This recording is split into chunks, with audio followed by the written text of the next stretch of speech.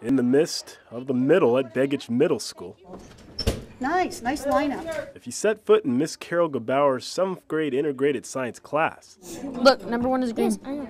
This week's lesson on a frog's internal anatomy. Hey, look, see, we're trying to get ours like his color.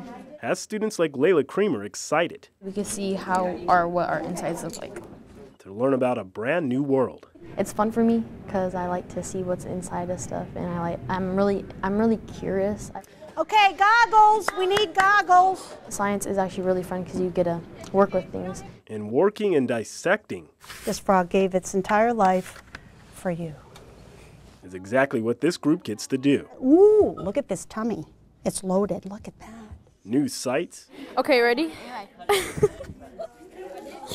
Oh my God! I think this one might be a girl. Discoveries. Well, so we can see the upper body parts. And some scientific entertainment. Oh, that's gross. That's very gross. That maybe the future Dr. Layla This is so nasty but so cool at the same time. will be part of in the near future. Seeing the organs openly. Most people get grossed out, but I think it's fun. It's a jump start into the real world and the careers available. Dude, you're getting all over his eye. A lot of these students hopping for instructions every time they're in the classroom. Reporting from Begich Middle School.